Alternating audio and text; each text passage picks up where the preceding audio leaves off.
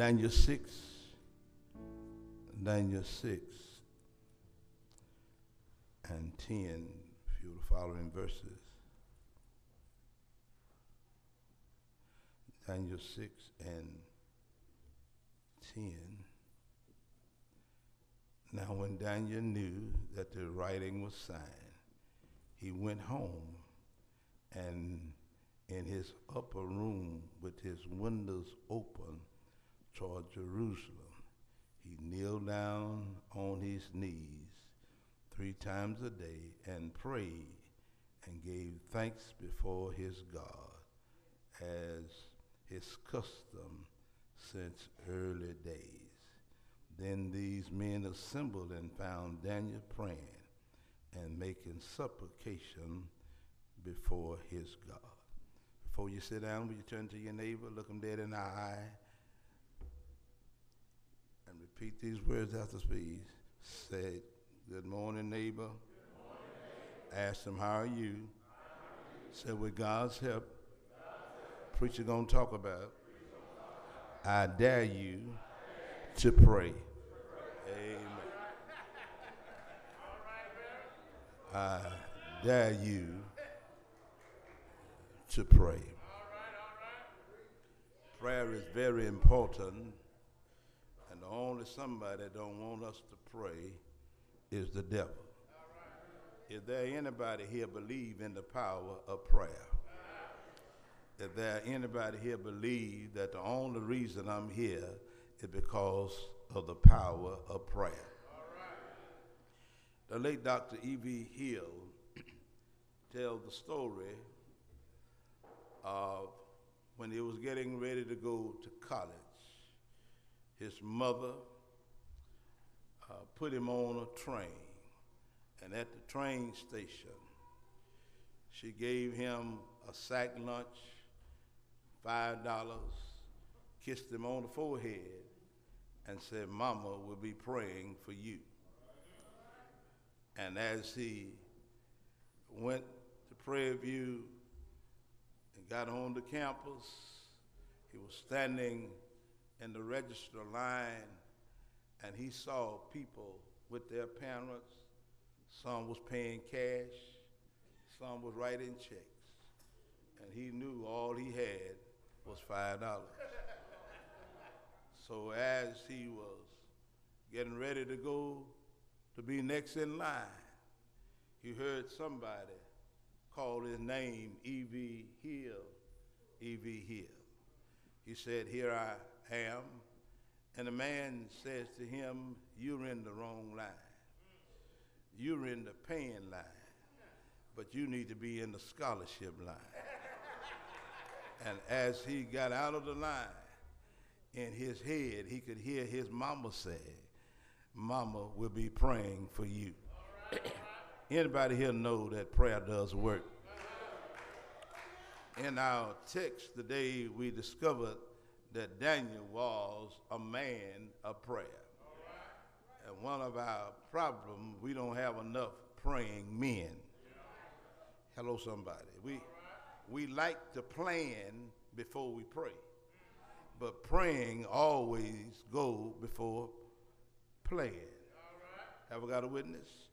And we can't just wait till we get to church to pray. The book said that Daniel prayed at home. And brothers, there ought to be some prayer going on at your house. And somebody ought to say amen. See, it's kind of sad to come to the church house and pray for somebody else's child, and you won't pray for your own child. It's sad to come to church house and pray for somebody else's wife, and you won't pray for your own wife. Prayer has to go on at your house. Daniel teaches us that he was a praying man. And we ought not just pray when we get in trouble. You ought to be on speaking terms with God. Have I got a witness? When I look at the text, Daniel had favor with the king, and the king was getting ready to elevate Daniel, but Daniel had some haters. Anybody know you always got haters hanging around? Daniel had some haters, and Daniel was an upright man. They could not find any fault in Daniel, so they tricked the king to write this decree because they knew that Daniel was a praying man. And they felt as though that they would trap Daniel because he was going to keep on praying. And I want to know today, do we have any praying men in this house? Is there any praying women in this house? We got to believe that God does answer prayer. When I look at the dilemma, first of all, I see the dilemma that Daniel is in. The dilemma is that the king had signed a decree that anybody caught praying is going to be thrown in the lion's den. And in spite of the decree, in spite of the creed, Daniel kept on praying. I said, in spite of what the king had said, Daniel kept on praying. In spite of what the king said, Daniel kept on praying. The book says that Daniel knew that the decree had been signed. And also Daniel knew that he would have to go in the lion's den if he was caught. But you know what Daniel believed? He believed in the power of prayer. He believed in the power of God because Daniel knew what happened to the Hebrew boys. The Hebrew boys took a stand and they said, our God whom we serve is able. If he doesn't deliver us, it's not because he's not able. There's somebody here faced with a dilemma this morning, and you got to know that God is able. You can't sell out to your circumstance. You got to know that God is able. You got to put your trust in God. See, so many people have their trust in man, but you can't put your trust in man. Man is just like Donald Trump. He'll tell you one thing in 1 hour and tell you another. Y'all ain't hearing me. You can't put your trust in God. Some folk got their trust in the Social Security check, but you can't put your trust in a retirement or Social Security check. You got to put your trust in God to know that God is your source. If Social Security dry up, God ain't going to dry up. I wish I had it with it. I heard the psalmist says, I've been young, but now I'm old, and I've never seen the righteous forsaken, nor his seed beg bread. So when I have a dilemma and I can't find my way out, I'm going to trust God. Listen, the devil don't want you to pray. The devil don't want you to pray. You know why? Because when you pray, you in touch with three worlds at the same time. Your prayer goes up to God and worship goes out to man and work and goes down to Satan in warfare. So when you pray, you worship, working, and warring all at the same time. And the devil don't want you to pray. Listen, the book said that Daniel went home. Prayer starts at home. Don't start at the church house, but it starts at home. When you get to the church and that's your first prayer, that's a prayer too late. You should have prayed before you left home. I wish I had a witness there. You see, you've got to pray and ask God to fix your heart. That's reading people sit like a bump sitting on the log and never say nothing because they don't pray. And when they leave home, they sing in the song, I shall not be moved. I don't care what's going on in the worship. Ain't nobody going to say nothing. But when you know God's been good to you, somebody ought to say something. The book said that the redeemed of the Lord ought to say something. But not only there's the dilemma in the text, but I see the determination in the text because in spite of the decree and in spite of the dilemma, but he was determined to keep his habits up. And his habit was he prayed 3 times a day with his window up toward Jerusalem, and he prayed on his knees. You know, we don't pray on our knees no more. Now, you know, I understand when you get older, you can't get down there. Come on, talk to me. And the Lord understands a whole lot of us can't get down on our knees, but some folk can get down on their knees and still don't get on their knees. But see, that knee bound is a showing sign of humility. And sometimes when you pray and you're on your knees, you're still too high.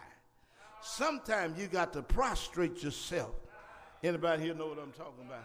Before God. And Daniel prayed 3 times a day. Even though they dared him not to pray, he prayed 3 times a day. Daniel could have closed the window, but he boldly opened up his window to pray. Can I ask you a question? God has blessed us with all of these fine homes. We got a living room, bedroom, kitchen, dining room, a place for the dog, place for the cat. But I want to ask you, where in your house have you set aside that you and God do business? Oh, y'all don't got quiet on me. There ought to be somewhere that reminds you when you pass that spot, this is where I meet God. Do you really talk to him at your house? I said, do you really talk to him? Big Mama said, just a little talk with Jesus will make everything all right. I wish I was talking to some prayer folk today. Anybody here know prayer works? Listen, if the Lord says to you today, bring me your prayer time sheet. Let's bring me your prayer time sheet for just last week. 168 hours in a week. And say, wait a minute, before you bring your time sheet, bring your cell phone bill. and we gonna compare your cell phone bill to my prayer time sheet. And it looked like you talk to Joe Boy and Bobo and Sally Sue more than you talk to me. I wish I had a witness here.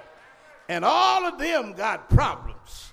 But I'm the one who's able to answer and solve your problem, and you skipped over me. I heard Big Mama say Jesus is on the main line, and all you got to do is call him up and tell him what you want. Daniel prayed. Daniel prayed in spite of the dare. Daniel prayed 3 times a day. Now, how many times do we pray a day? Now, who said that you got to pray with your eyes closed? The Lord ain't never told you got to pray with your eyes closed.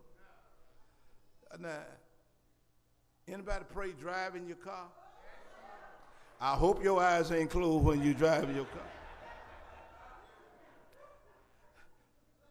But you got to be sincere when you pray. And when you pray, your heart's got to be right. Too many of us got too much mess in our hearts. You cannot go around not speaking to one another and think God's going to answer your prayer. We'll sing, precious Lord, take my hand, and won't shake your neighbor's hand. It's something wrong with that. You got to make sure your heart is right. Daniel prayed 3 times a day with the window lifted up, knowing that he was going to be thrown in the lion's den. But in spite of that, Daniel had his trust in God. Somebody's facing something this morning. Who's your trust in? You got to put your trust in God. And Daniel knew that he was going to go to the lion's den, and they caught Daniel praying. And guess what? The king couldn't go back on the decree.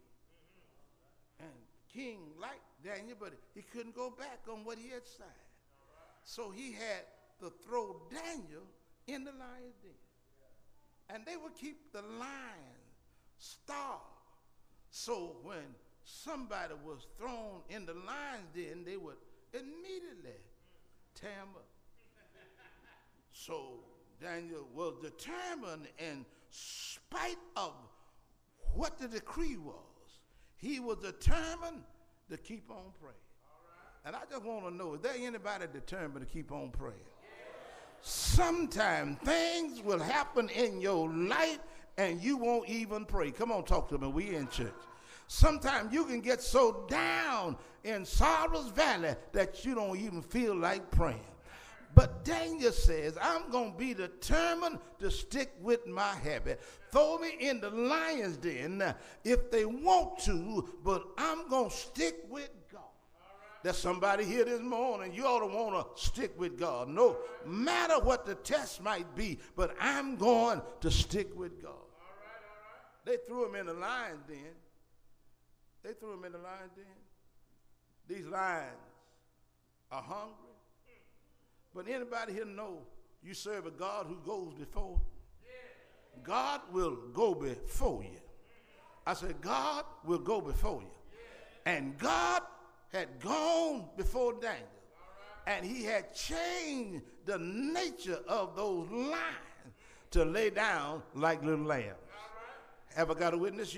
You remember Jesus sleeping on the ship in the storm?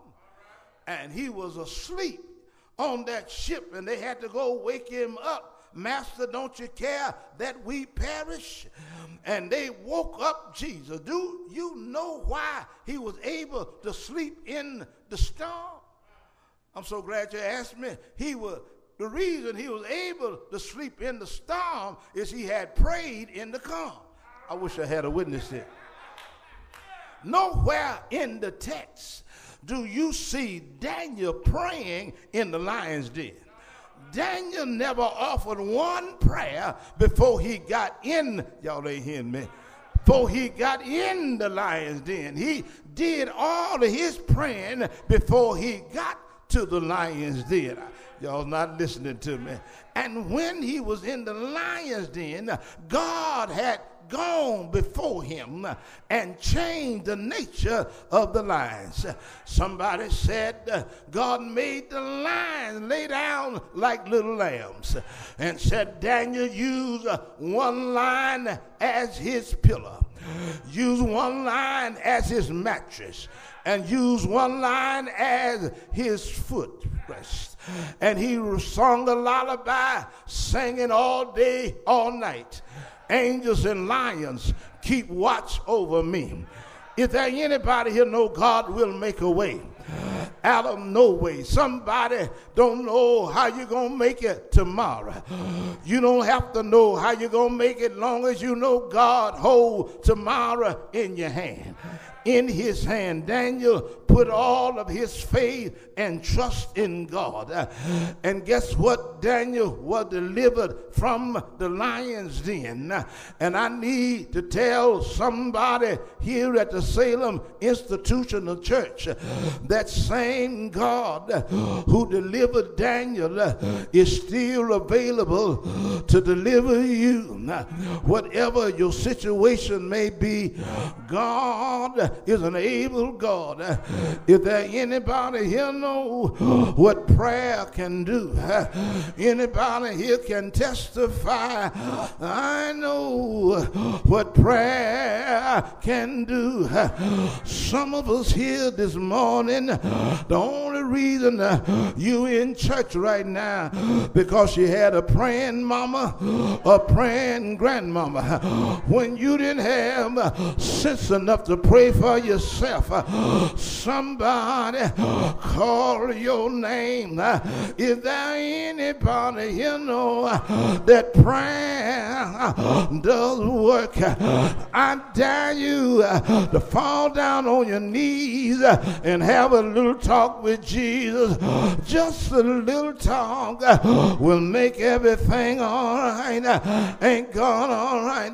He's able to deliver you. Somebody here needs a turnaround, and God is able able to turn it around. Can you shout hallelujah? Can you shout praise the Lord? Sometime when you pray, you got to have enough faith to get up thanking him before he answered the prayer. I call that giving praise on credit. Every now and then you got to praise him on credit. Surely, if you can shop on credit, Brother Levine, I can praise him on credit. There's somebody here, you're going through this morning. You have enough faith to say, Lord, I don't know how you're going to do it, but I've got enough faith to believe you're able to do it. And since I know you're able to do it, I'm going to lift up holy hand and bless your name on credit. If there anybody here at the Salem church got enough faith to just shout hallelujah. If there anybody here at the Salem church got enough faith to tell him thank you, Jesus. You know, I discovered in today's world, we don't mind giving God a hand clap of praise. But the only danger with that, you ought not let your hand do more than what your mouth do. He said, I will bless the Lord at all times, and his praise shall continually be in my mouth. Now some people are ashamed to shout hallelujah. Some people are ashamed to shout praise his name. I want to tell you, whoever you sit next to, they didn't bring you out. Whoever you sit next to, they don't know your story. Whoever you sit next to, they don't know how sick you were. Whoever you sit next to, they don't know how you down you were. Whoever you sit next to, they don't know your story. And since God brought me out, since God delivered me, every chance I get, I'm gonna lift up holy hand. I wished I had about 10 people who didn't mind lifting up your hand and blessing the Lord. He's worthy. I said he's worthy. Anybody here know God is worthy? He's worthy of all of my praise. I'm out of here. Thank you, Pastor, for letting the old preacher come. But I'm on my way to my seat. Ain't God all right? There was a lady who was trying to bring her children. A single mother, yes sir, had 5 kids, and one day they was at school, and she discovered wasn't no food in the house, and she went down to the corner store and asked the man, will you let me have food on credit? He said, you already owe me, and I can't let you have no food. She went home, got down on her knee and talked to God. Said, Lord, my children are hungry and they're gonna need food when they come from school. Ain't God all right? He told her, go in the room and write this prayer. She went in the room and wrote a prayer out, put it in an envelope, and the Lord said, when you get there, tell the man you're going to pay for the grocery with your prayer. Ain't God all right? When she went back, she told the man, the Lord told me to tell you that this prayer is going to pay for my groceries. groceries. The man looked at her funny and started laughing. Other people was in the store and they gathered around. He said, I tell you what you do. You put your prayer on this side of the scale, and I'm going to put groceries on the other side. And if your prayer hold the scale down, I'll give you the groceries. He put bread on the scale. Scale didn't move. He put eggs on the scales. Scale didn't move. He put ham on the scale. Scale didn't move. He put ice cream on the scales. Scale didn't move. Put flour on the scale. Scale didn't move. And she picked up her groceries, went out the store singing, I told you, the Lord told me my prayer was going to buy these groceries. I told you the Lord will make a way. Ain't God all right? The old man threw the prayer on the shelf, and then about a month or so later, he was cleaning off the shelf, and he ran across that prayer. He said, this is the prayer that old lady had and beat me out of my groceries. I never read it. Let me read it and see what it said. And as he unwrapped it, all it said on the letter was, give us this day our daily bread. If there anybody here know God will make a way, won't he do it? Won't he do it?